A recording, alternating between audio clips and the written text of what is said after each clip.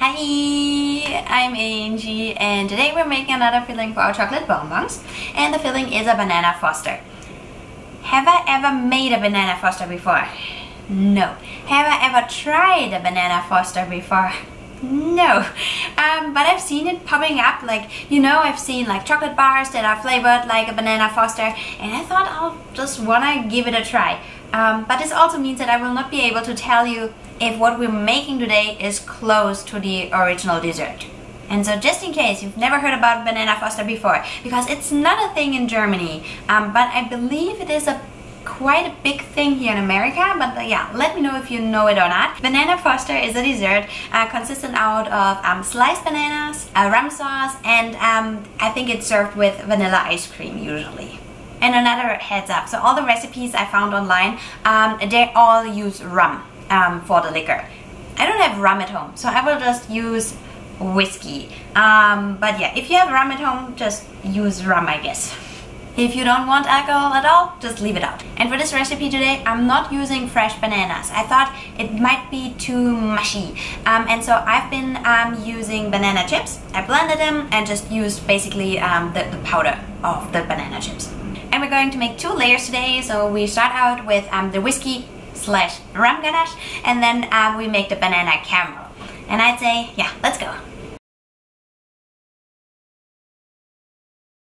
Here we go. We're starting with the whiskey ganache. So here I have 20 grams of sugar and 1 tablespoon of glucose syrup, and now I'm heating this up to about 45-50 degrees Celsius.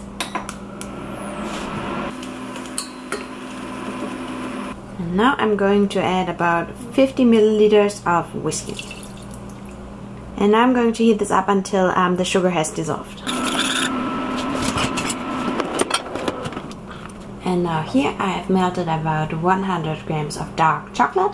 I'm going to add the hot whiskey in a few steps and stir in between.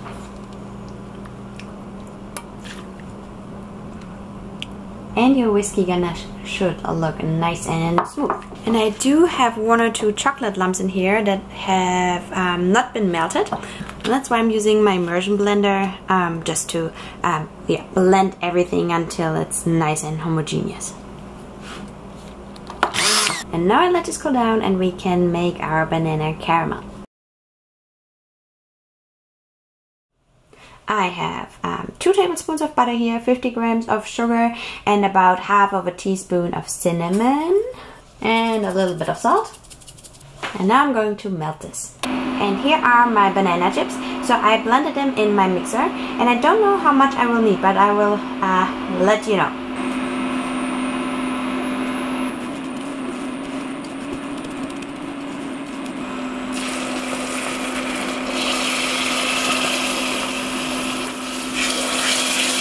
As of now, I've added 50 grams of banana chips and 100 milliliters of cream. Now let's see how this tastes.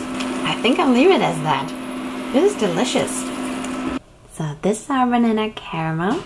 If you want to use fresh bananas, I would recommend starting out with 1 banana and just add more to taste. But yeah, now I'll let my fillings cool down and then we can pipe them in. Let's fill our shells.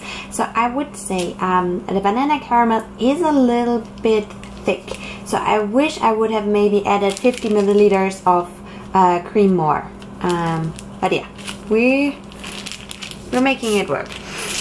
And I pipe in the banana caramel first because this will not set.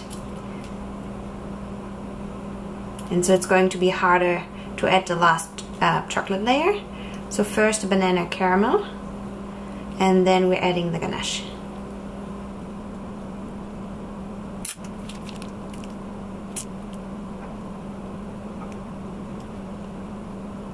That's that. Now I'm going to temper my chocolate and then we will see how they turn out. So here we go. Okay, this is how they look like. Oops. Let's cut one open and try them.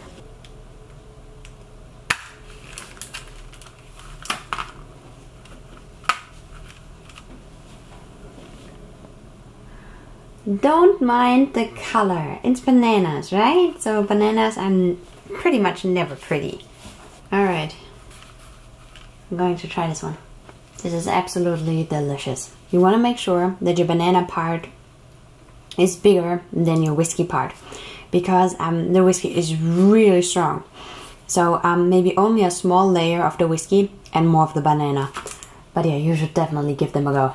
And yeah, if you have questions, you know what to do. Leave them down in the comments. Send me a DM on Instagram at @chocolatespiel, and have a good one. Bye.